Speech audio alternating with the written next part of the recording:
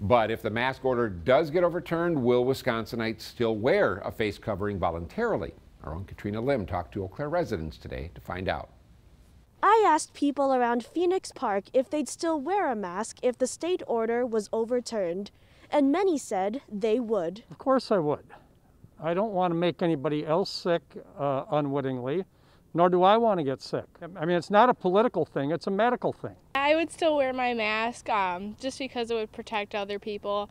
I think at the end of the day, as long as I can, protect at least a couple people, saving their life, then I think it would be worth it. Yeah, I definitely would.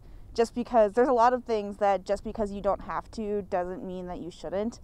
I'd feel safer and I'd feel like I was doing a service to other people. I'd wear it. I'm wearing it now just because it's good for the wind outside, but I would wear it because in the grocery stores and other places, I feel more comfortable wearing it. If it were repealed, I would be very disappointed because I think it's very important that we stay with this and listen to the science, and we need to do what's responsible. The State Assembly votes on the resolution on Thursday. That was Katrina Lim reporting.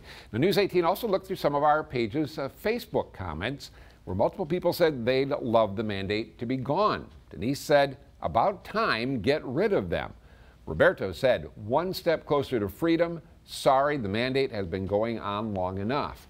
And from EJ, doesn't matter. Haven't worn them since it started. Won't wear one in the future.